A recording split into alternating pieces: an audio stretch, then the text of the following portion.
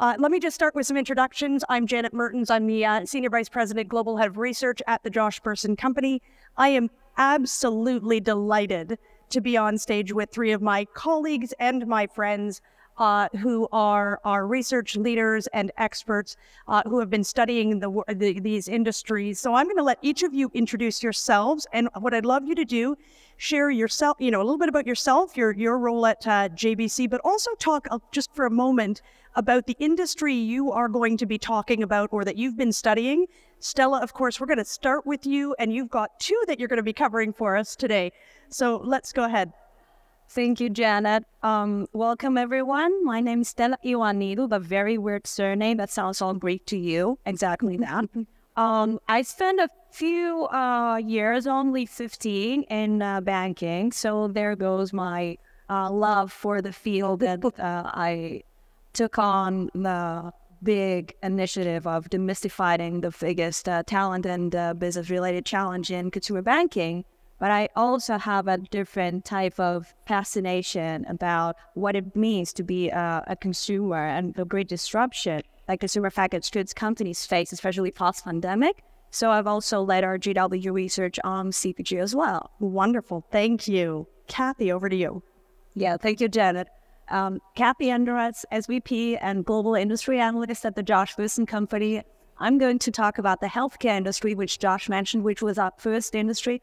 And if you were here last year, you might have seen when we introduced the healthcare industry, actually in this conference, talking about what we learned about healthcare, just the entire hour about healthcare. This time, we won't talk all the time about healthcare. And I love the healthcare industry because it's not just an industry, it's really a calling. It's really a passion. And I worked in the healthcare industry myself for about 8 years. So fantastic. Very exciting. Wonderful. And Jordan, last but not least, Jordan is going to reveal some of our newest insights from our latest industry on pharma. So Jordan, go ahead. Absolutely. Hi, everyone. I'm Jordan Schmitting, and I'm a Senior Research Analyst at the Josh Bersin Company. And I led our research on the pharma industry, so that's what I'll be talking about. A little bit about me. My path to HR started with a fascination about behavioral sciences. So I spent a few years studying neuroscience as part of that. And during that neuroscience portion of my life, I spent some time in a neuropharmacology lab where I firsthand experienced a lot of manual processes that turned into bottlenecks that never quite went away, but could have with some automation. And so when I had the opportunity to study the pharma industry here, I was delighted and excited to dive into the industry's most pressing business and talent challenges. And so some of the things that we've uncovered is that the pharma industry is facing industry convergence from multiple angles. You have healthcare and technology ultimately redefining and expanding what it is, what a pharma product could be. So there's now digital products that are actually pharma products as opposed to a drug or something like that. And we are also seeing a lot of industry disruption. So biotechnology is a major force of that. Digitization is also a force of that. So what this industry convergence and this disruption is causing is a rapid skills velocity. And the skills that are highly relevant today that are driving companies forward are going to look different 2 to 3 years from now. So what Pacesetter pharma companies are really investing in is their product and process innovation capabilities. Fabulous.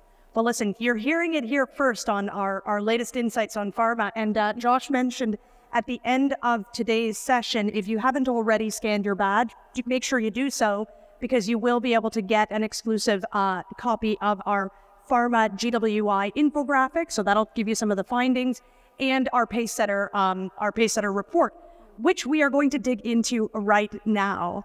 So as Kathy mentioned, about a year ago, we were here at HR Tech, and we were talking about just the one industry, healthcare, which we could spend hours on. What's really interesting about today's conversation, I think, is we are going to be talking about multiple industries, and there are unique stories that we're going to share with you today, but there are also some common themes that I want you to be listening for.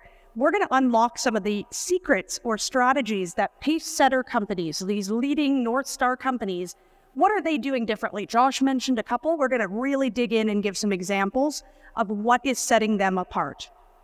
All right, so without further ado, let's jump in. So in our research, and I'm going to put this out to Stella first. In our research, Stella, one of the things that we noted about Pacesetter organizations is with industry convergence, with pressures and disruptions are being a constant friend for these companies, that there has been a need to, and probably among the pacesetters, an acknowledgement and a shift in not just kind of the work they do, the products they're creating, but the way that they are organized, the way they're operating. So their business models are changing, their operating models are changing. Tell us a little bit, let's start with CPG, the consumer packaged goods industry. What did you see? What's changed about the business model based on the disruption you're seeing in that industry? For sure. We'll start off with the definition of pacers per se. So these are unique organizations, not so much or alone like who they are, it's about what they do. So who they are, of course, they are financially successful organizations. They excel in innovation, they excel in their business, they are great or talent magnets. And at the same time, they adopt some amazing, let's say, forward-thinking strategies around how they look at talent. What type of roles are prioritizing, what type of skills are prioritizing, how they think of how HR is structured, and how the different HR, let's say, units or departments interrelate. And for example, in CPG, which is one of the most fascinating industries I got to study, we've seen this great change in how the business model of CPG organization is shifting. So it used to be a very straightforward, linear business model where you can make, move, and sell stuff B2B. And now it's completely transforming into the circular value chain that puts the consumer right in the middle. Majority of CPG organizations we spoke to are actually looking to find and advance in the ways that they can directly connect to their consumers and ensure that they are creating and they're producing the right product at the right time, distributed through the right channel. And this places enormous pressure on the HR department, because when we studied the skill profile of CPG, we figured out that the majority of organizations are actually not skills ready. Looking ahead, the skills that they have are what we say in our analysis declining, which means that in 5 years from now, in 3 years from now, they're not going to be relevant anymore. They're not going to be useful for them to tackle the challenges that they are faced with, and at the same time being ready to predict, not just understand, but predict what the market's vibing and make sure that their manufacturing is responsive enough to take on that challenge. So we did pick that, you saw that we analyzed the data from the Eightfold platform, and we did see that unique skills footprint of pacesetter organizations who are prioritizing 3 types of skills. Skills around technology, ensuring that they have the tech and infrastructure to offer whatever digital experience or digital product that is for their clients. But at the same time, they have this great product insights. They have a great understanding of what ticks to the customer, what consumers want to see as product.